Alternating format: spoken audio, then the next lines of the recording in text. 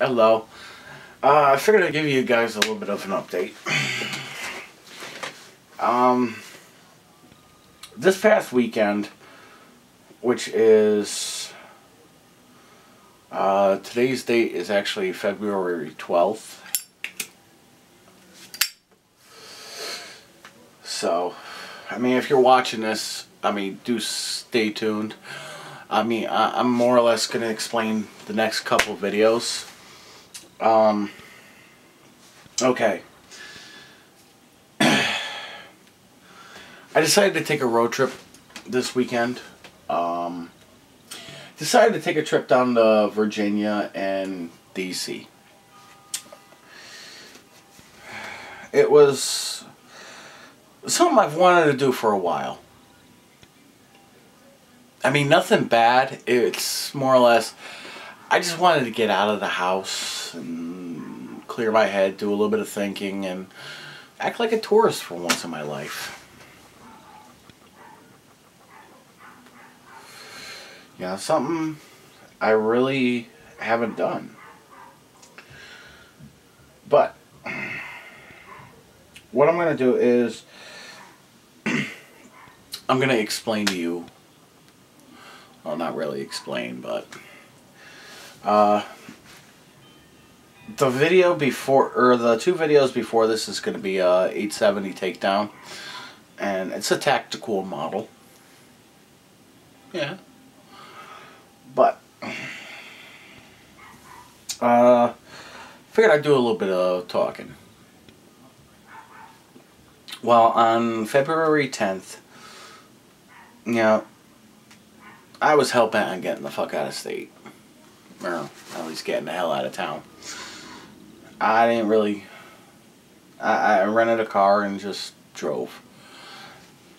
And, yeah, I've always been saying to myself, I wanted to go down to Virginia and go down to DC and, yeah, like I said, act like a tourist. So, on the 11th, I left Dodge. No, not Dodge per se. That's just the phrase. Left town, and, yeah. I didn't go down for anything illegal. Like I said, it was more or less just to clear my head. But, like I said, if you're watching this, I'm going to explain. I ended up catching a room in Fredericksburg, Virginia. Yeah, definitely a nice little small town. Big, but quiet. Yeah, that's pretty much what I wanted. I mean, I didn't need something in like a big city where, you know, it was all hustle and bustle. I just wanted to get out into the woods. Or at least step away from city life for a while.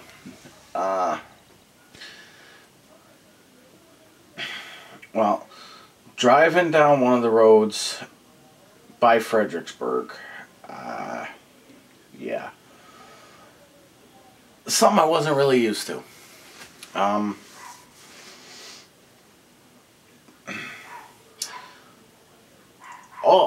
I turned down this one road and all I saw was trees. Then open fields. Had a couple cars behind me. Then after he turned off, I decided to kick on the video camera. And that's where the first video is going to be.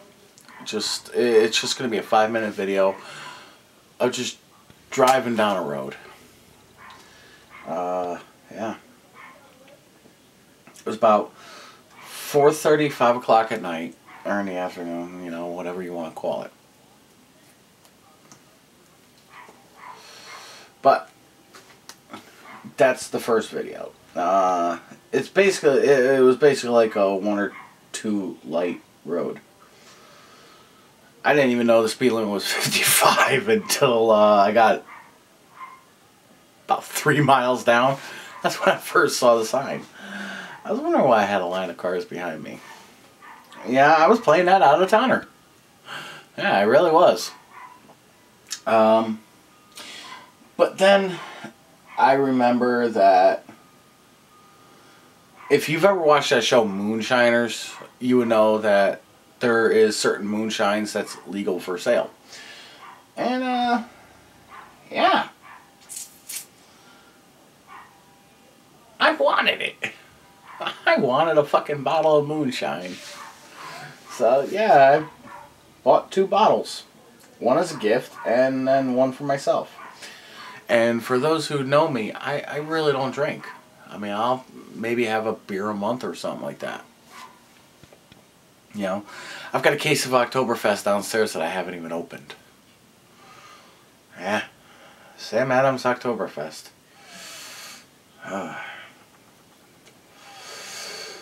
But if you actually talk to the distributors, they'll actually tell you it's actually good to drink year-round. It's like one of those beers that, you know, you can drink in the height of summer and it still tastes just as good. Okay. Well, for those of you who are used to like city living like I am, where you can walk into any liquor store and find whatever the hell you want. Unfortunately up here, that's the way it is. Down there it's a little bit different. Down there you could buy beer at almost any gas station. Any gas station, Walmart, you name it. But to buy wine, you have to go to one store. And to buy booze, like harder shit, you actually have to go to a third store. You know? But here's the kicker. You could buy beer at the wine store, but you can't buy booze at the wine store.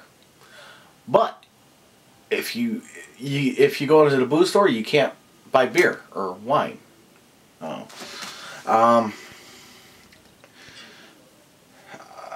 The place that I actually had to find it was at a Virginia ABC store.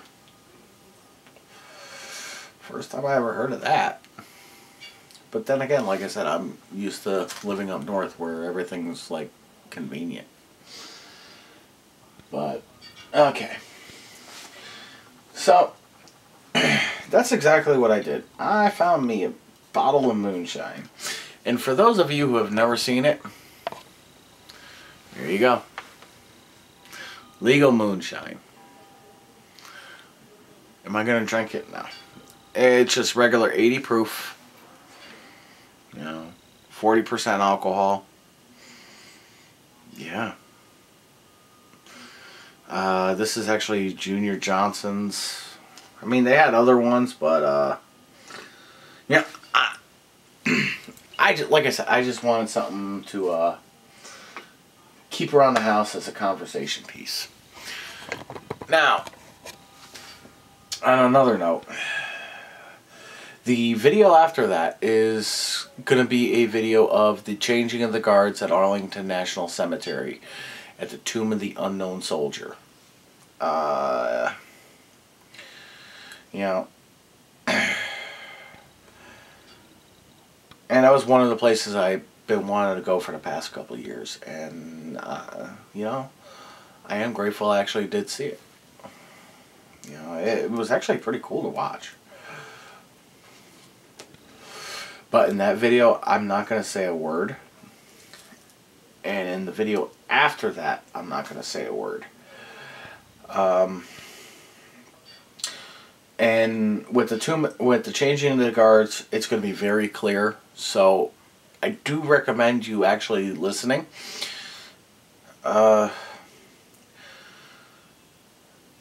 And I'll put the information about what is done in the description. But then in the next video after that, I am going to be walking by the Vietnam Veterans Memorial in DC. Now, for those of you who don't know where it is, or yeah, if you know where DC is, everybody knows where the Washington Monument is, or the Lincoln Memorial, or something like that. But, and some of the biggest pictures were the reflecting pool, and yeah. Well, the Vietnam Veterans Memorial, if you're right in front of the Lincoln Memorial, you have the Korean War Monument to your right, you have the reflecting pool in front of you, you have the Washington Monument directly in front of you, and then you also have sorry, and then to the left you actually have the Vietnam Veterans Memorial. And like I said, I didn't talk during it. I just more or less wanted just to show the monument for what it is. And, you know, my father is a Vietnam vet, and, you know, almost any other time I ever went to DC, it was always when I was really young. I mean, I didn't really have any interest in it, or, I mean, I had interest in it, but I didn't at the same time. But you're going to see me walking the path along the mall, or the wall, and, you know, I'm going to point out, I'm going to show a few details, and then you're going to see me walking the path to the next monument. And, you know, it was definitely something well worth it, you know. But then, after that monument, I'm going to come up to, like, the little plaque that sits in front of it, and I'm just going to pause it during the video, and you can actually read what the placard actually says. And then I'm going to walk along the same path and come up to the third monument with the 3 soldiers. Yeah. Yeah. It was well worth the trip. Yeah. I was able to do a lot of thinking, and, you know, I didn't really screw around down there. I wasn't in no hurry to go there. I wasn't in no hurry to get back, so, you know, I wasn't doing my normal speeds. But there was a patch stand right in front of the Lincoln Memorial. And, you know, yeah, I have a vest, and that's exactly what these are going to be going on. I actually picked up a couple for my father, and, yeah. Well, the first one I'm going to show you I've actually had around my house for a little while, and I've just really had nothing to put it on, but, you know, I've been screwing around with one vest, so I figure I'm going to put it on that as well as the next patches. Let me zoom in. Now, this patch is actually pretty cool. I mean, it's about 5 inches circular. The nation which forgets its defenders will in itself be forgotten. Fallen heroes. And in the memory of our troops, defenders of our freedom. It's got all 5 of the branches of service, like Coast Guard, Marines. You know, this one a lot of people always know. Yeah, that's the Marine one. It's, I mean, like I said, it's also got the eagle on it with the American flag in the background, like very light. And, you know, that's actually what I found is actually pretty cool about it. Now, next patches. I mean, I'm not going to show the ones that I got from my father. But, Fear the Reaper. Yeah, I've always just liked this, you know.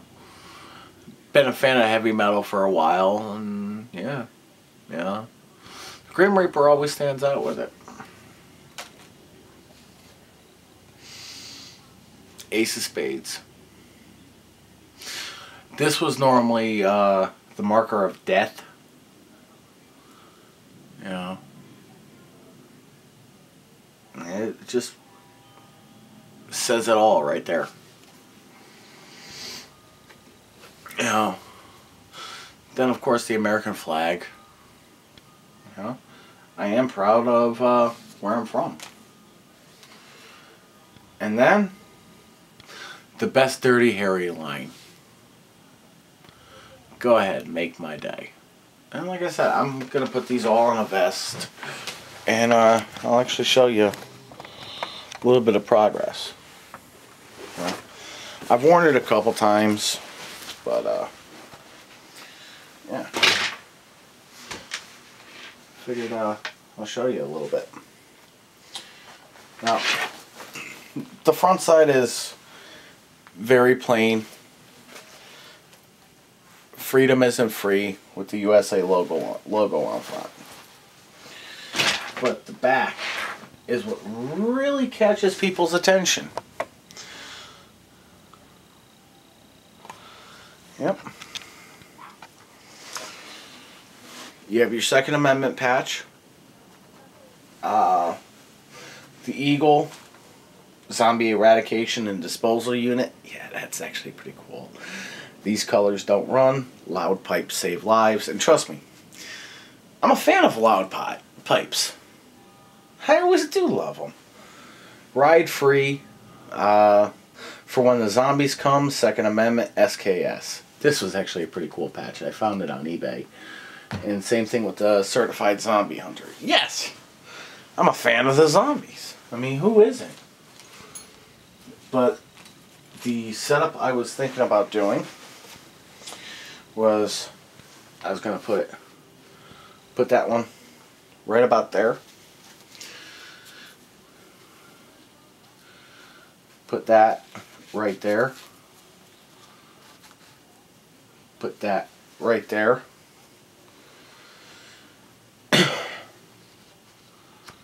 Put that one. And then this one was actually going to put up front. So, yeah. But, yeah, it's definitely coming along. Something I definitely wear. Oh, wait, I already do. What the hell am I talking about? But, anyways, I'm gonna get going. I'm gonna start up on these uploads, and yeah, I really don't know what else to say, you know. So, but and the videos after that, you're gonna see a Smith & Wesson or a Enfield Mark 1 number 3 or number 1 Mark 3. Like I said, it's freaking late as hell out. I've been up since 7 in the morning. My brain is not working at the moment. Give me a break, man. Okay. Yeah. But what I'm gonna do is the video after the Arlington or the Vietnam Veterans Memorial is gonna be a Enfield number 1 Mark 3 takedown rebuild. Well, almost. After that, there is going to be one of, the hell is it? Smith & Wesson 27-2 revolver. I'm going to completely strip that down. Well, mine is taken off the barrel. And then after that, there's going to be a Colt Trooper. And I'm going to actually have to re-record it. Only for the reason why I had to do a little bit of repair work, or I had to get a part. So, anyways, I'm going to get off. And, you know, we'll go from there. So, but you know what? The one thing I'm glad about is now that I am home, back in Connecticut, this can be back on my side. I missed you.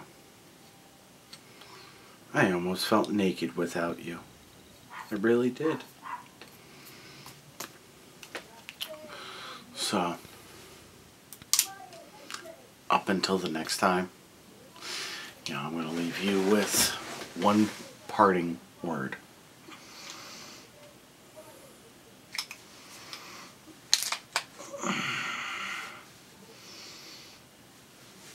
Don't be walking into anybody's house. Because you know what? You never know what will be looking at you. Have a nice day.